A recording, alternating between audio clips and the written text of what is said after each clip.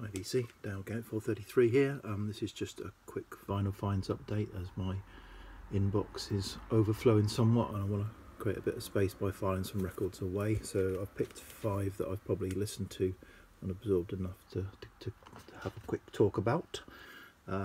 So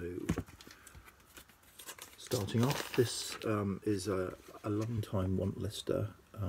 So this is Troupeau Bleu by Cortex, French band. This is from 75, yeah, 75. And I saw this years ago. Fred Big Star 1000 I think showed it, and I kind of listened to it on Spotify and really liked it and stuck it on my want list. Not much chance of getting an original. There was a kind of deluxe reissue that I was interested in, but it's just gone up and up and up in price. So this came up, it was on eBay at Juno Records. It was £17 delivered, so I thought, okay, I'll plump for that, and it actually sounds pretty good actually, so I'm really happy with the pressing. So what is it? It's, I don't know, mid-70s jazz funk, I suppose. French singer, French, you know, so it's got a female French singer, some keys going on, and some sax and bass, you know, and it's pretty funky jazzy. So yeah, really good record. I've been after it for a long time, and really happy to have a copy. So that's Cortex's Troupeau Bleu, or Bleu, should I say? This I think I've shown on some kind of thread video before, but this is an album by Rainbow Folly.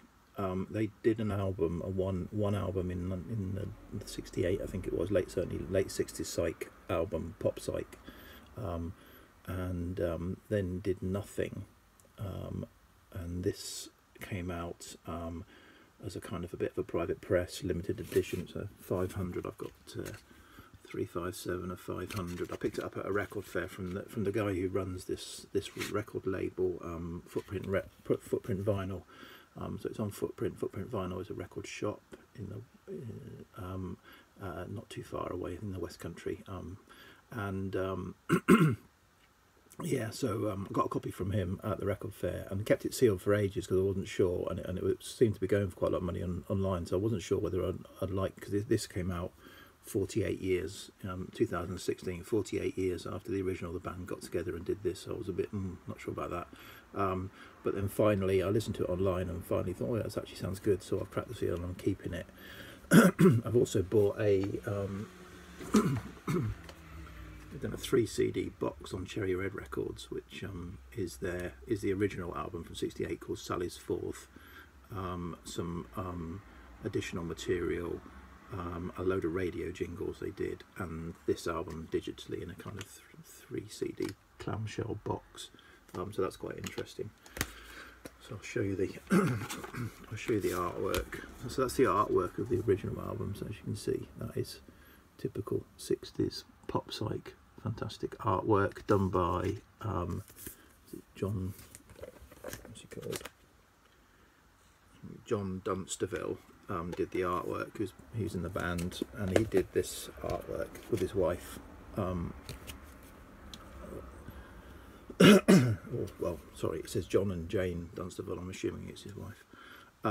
So yeah, this is really interesting. This is you know 2016 version of you know, it's a pop psych record, and I think it sounds really good. You know, I was a bit worried that 48 years later they wouldn't have the chops, but it sounds really good, and I found quite interesting. So this came out in 2016, 4 years ago, and it's got a strapline at the bottom that says, "We all thank Zoom for a great interface between old musos and new technologies."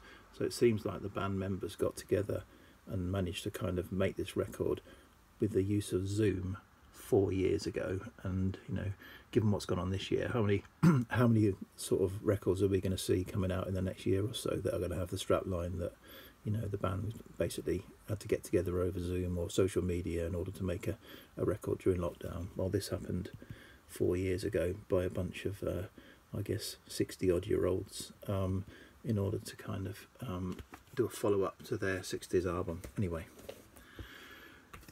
okay, next one, we're moving on to some, I don't know, is it jazz? I suppose we'll call it jazz. So this is Alabaster de Plume, which is, I guess, is a nom de plume. It's a kind of instrumental jazz record. The guy is a saxophonist, and I had this on order, and I was really sort of looking forward to it. I had sampled it online a bit, and I thought, oh yeah, I'll go with this. And it's on International Anthem, and that's kind of a label that I've been wanting to try something from. So I bought this. It had some reasonable reviews, and then while I was waiting for it to arrive in the post, I saw Roger Coleman, who's a kind of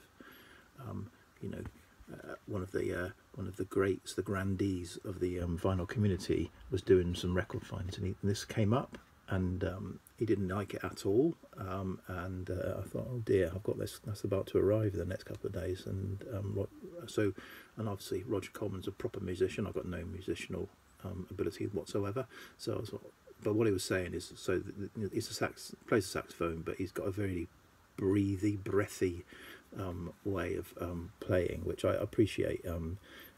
Is, it could be sort of not to everyone's taste, and I quite enjoyed this, and some tracks I really enjoyed, but I do get what Roger meant. This could be a little bit Marmite in terms of the style, which I hadn't picked up on when I'd sampled it, but when you listen to a whole record, it can get a little bit much if you're not in the mood for it, but overall good listen with a nice cover art. Okay, a couple more to go to some more conventional territory now.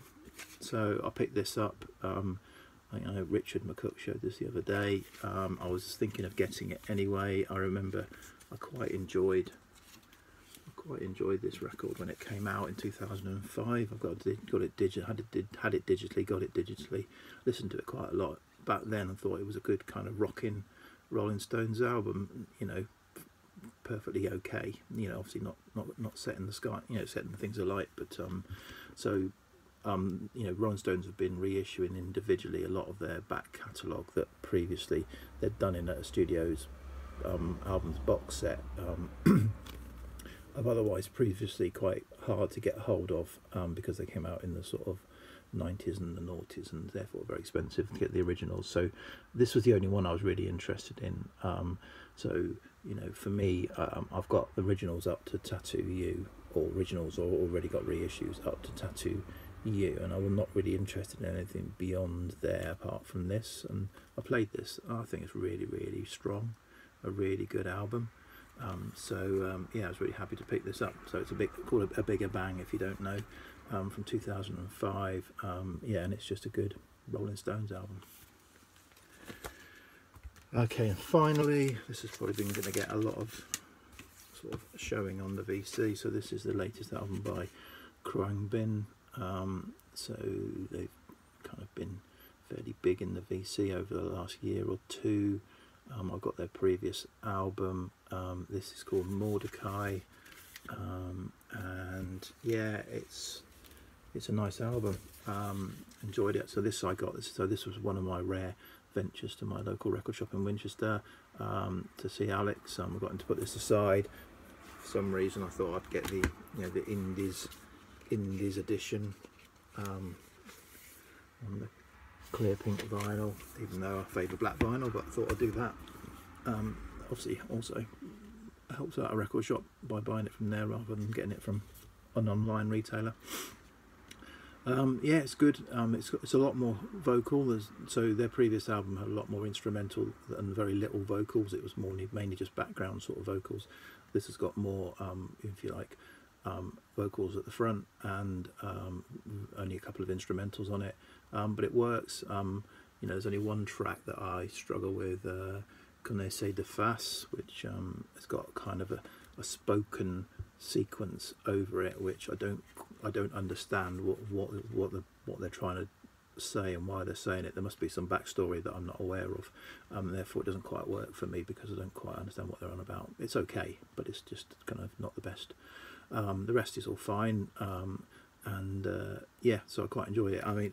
So I did have some reservations. I've heard some sort of fairly mixed reviews of the pressing, and particularly some of the coloured version variants pressing. So I kind of bought it with trepidation. Got back, gave it 2 cleans, but actually this one, no problems with it, so I'm happy. It's a solid record. It's not the best record I've got this year, but it's it's a good mid-table, solid out, and very good summery chill. It's still got that kind of instrumental vibe going on, of that kind of, what are they? They're kind of psych, funk, soul, jazz, rock mix that they do. It's got that going on, so it's a really good summer chill album. Okay, so that's just 5 that I wanted to get out of the way, so I can file them away. So yeah, take care. Cheers, bye.